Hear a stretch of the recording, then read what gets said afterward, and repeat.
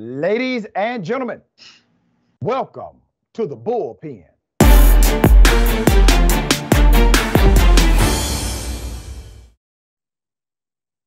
He's back.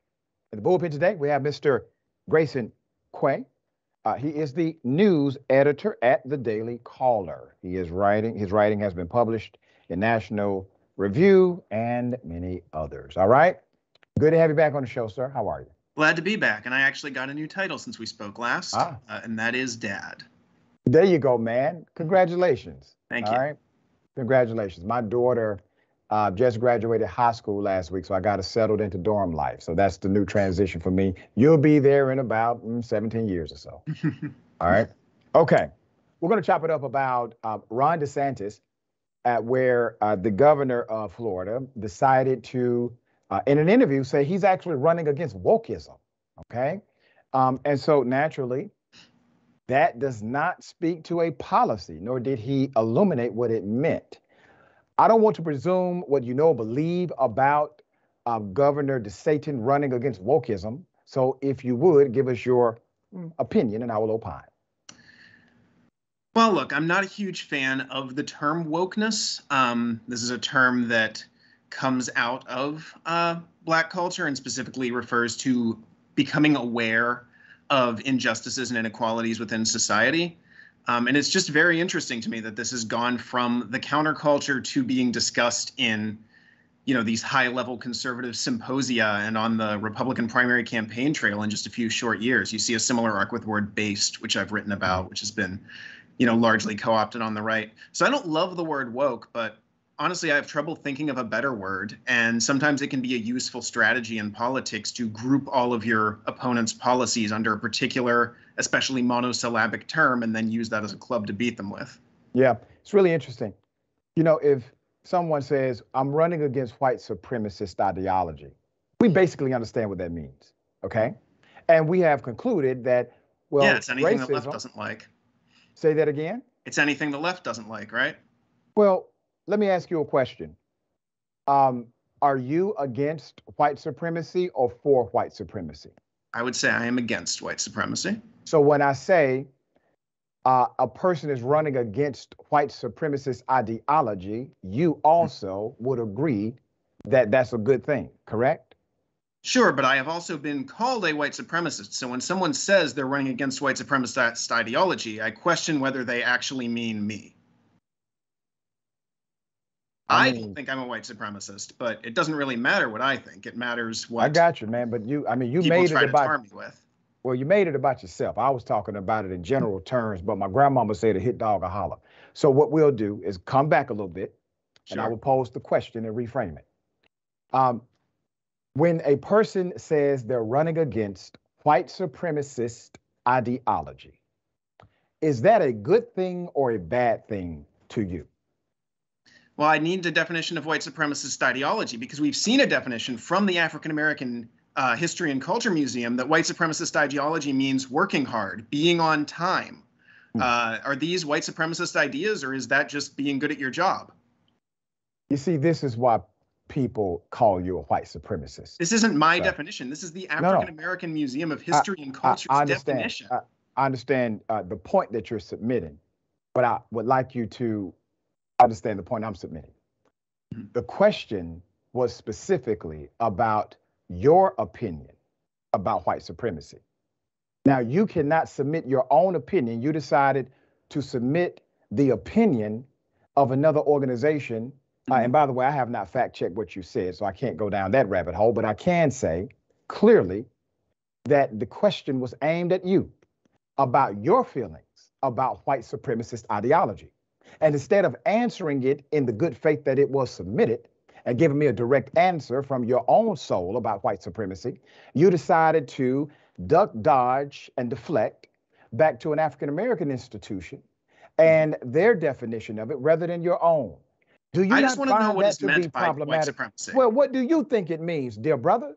If white supremacy means that people with white skin or European ancestry are inherently in some way superior to people of African ancestry, then no. I disagree with that. I think that's an abominable ideology. Right? So, but if you want to say, if someone wants to say to me, hey, if you believe in showing up to work on time, you're a white supremacist. Yeah, that's what can I say to that? Yes, I am. You're gonna keep making a dumbass argument. Let me say this to you, man. I'm talking about real people. Real people understand real problems. There is nobody that I've ever met in my natural life who believes that white supremacy is coming to work on time. Now, damn it, I work every day of my life. I have more jobs than you do. I go to work every day and I'm on time. You know what that means? That means I'm responsible. It has nothing to do with race, has nothing to do with political ideology. So let's stop being children about the conversation. Sir, you're a grown ass man. What do you feel? What do you feel? I'm going to tweet that link at you. I'm going to tweet that link at you from the African American History and Culture Museum, and I want you to retweet it. What do you feel? I ain't retweeting a damn thing you send to me. What do you feel about white supremacy? Once again, answer the question. See, this is why people get uncomfortable with this, because it's being used as a bludgeon right now. I already told you that the idea that people with white skin or European ancestry are superior to people with dark skin or African ancestry is abhorrent to me. All right, now if that's your definition of white supremacy, then we agree in finding white supremacy abhorrent. Now, there you go. Now, let's finally get to the wokeism part. You said in the beginning of your commentary that wokeism or woke is actually a good term so that it can be utilized in a way strategically to go after left-leaning ideology. You said that in your commentary to me, even though you agree that woke is an African-American term that means to be aware of injustice, to be aware of inequity, right?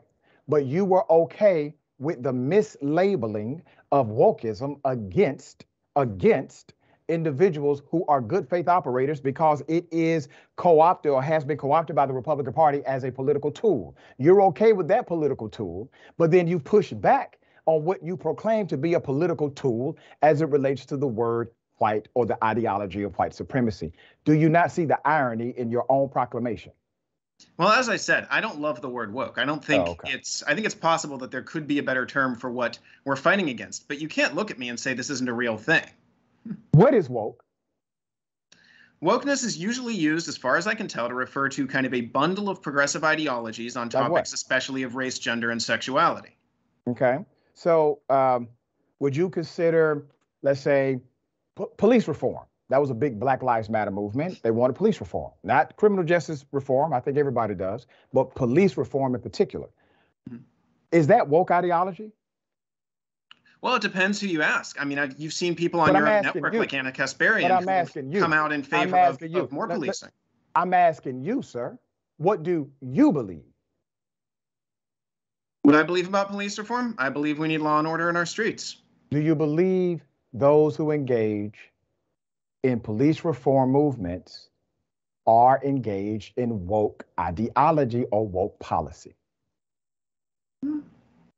That would fall under the general definition of the term, yes. I think racial, gender, and sexual liberation movements tend to always fall under that term. Let me give you a stat you may not be aware of. You can check out my information on NBC. You can check out my information via Gallup. You can also check out my information via Reuters. 94% of Americans believe police reform is required. Mm-hmm. Out of that 94%, 68% believe that it needs to be either dramatic, meaning aggressive, or more than it's being done currently in their own local city. Okay. So the vast majority of Americans, Democrats, Republicans, independents, individuals that consider themselves to be non-political, they all agree at a tune of 94% that police reform is required. Now, you have said on my show, what these numbers would look like if you started getting into specific policies. Okay. You can often get huge majorities to agree to poll propositions that are very vague if you phrase them in the correct way. I'm sure you could get people to agree to similarly vague pronouncements about law and order or so you're saying the people polled were dumb. I'm not saying they're dumb. I'm just saying they just didn't know what they were answering. Polling can be. Large majorities of people said we should bomb Agrabah one time. You know, the fictional kingdom from Aladdin. That's your answer. Yes, polling is very malleable. Yes. All right, and you're the editor of the Daily Caller? You can get large majorities in favor of overturning Roe v. Wade or opposing it, for example, depending on how you phrase and ask the question. This was demonstrated numerous times. What about things Well, let's get to a specific policy since you have offered that as your rebuttal. What about this is a very specific policy, maternity leave, to extend maternity leave for mothers, to make it more congruent with, let's say, models that exist in UK nations. What would you say to that? Is that a woke policy to you? So I am incredibly pro expanding maternity leave, actually. Okay. Is it a woke policy, though? I wouldn't consider it a woke policy. Why is it not a woke policy? That policy is being led by the same individuals you just listed to me as being for police reform. Well, not entirely. Josh Hawley nor is police reform entirely led by look at this. Josh Hawley and Mitt Romney have both proposed large child tax credits. Does that make Josh Hawley and Mitt Romney woke, for example? Yes, it makes them engaged in woke policies. Yes, sir.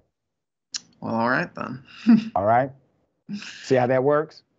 Okay. I see where you're coming from here. Like I said, not my favorite term, but it is fun to talk about. All right, man. You have a good day, Dad. Okay? New dad.